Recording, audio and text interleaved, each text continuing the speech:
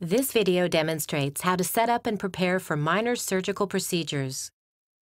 Sterile equipment required includes the following: an appropriate surgical pack, gloves, additional items not in the pack such as a scalpel blade, a drape, suture material, a syringe and needles for drawing and giving local anesthetic, and transfer forceps.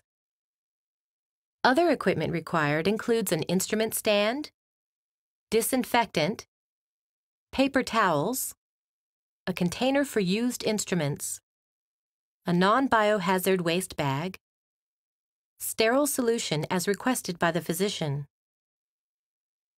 local anesthetic if required, and the patient's medical record.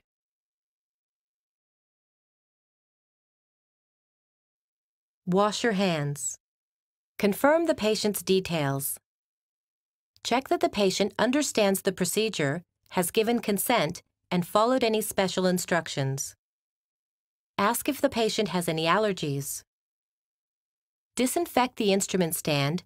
Check that you have the correct sterile solution. Check that the surgical pack is intact and that there are no puncture holes. The autoclave indicator tape should be black and well sealed.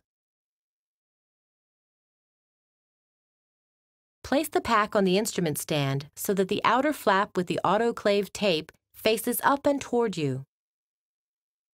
Open the outer cover.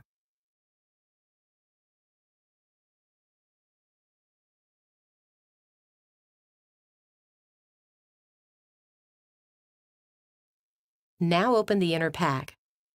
Holding the tip of the folded back corner, open the first flap away from you. Avoid touching or crossing the sterile field. Again using the folded tip, open the second flap to the side. Open the third corner flap to the other side.